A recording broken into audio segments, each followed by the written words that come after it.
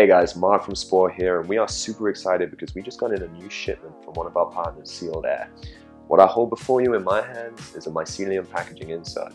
Now, we've touched on this in a couple of blog posts before, but I really wanted to use this video as an opportunity to go on a visual exploration of this product. A Mycelium packaging insert is made up of a couple of things. The first of those things is agricultural waste, like corn husks and wheat shells that are condensed together. Now, once they're condensed, mushroom root, otherwise known as mycelium, hence the name, is grown through that, and that's what gives it this white consistency, but also the ability to stand alone without falling apart. Now, once you have that big block, you can essentially shape that into anything that you'd like. This cavity here is where your spore is going to go when we deliver your product in early 2015.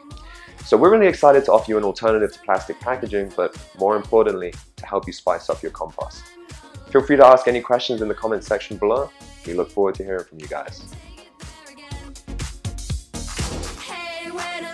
Just a minute, I was ready for the fight.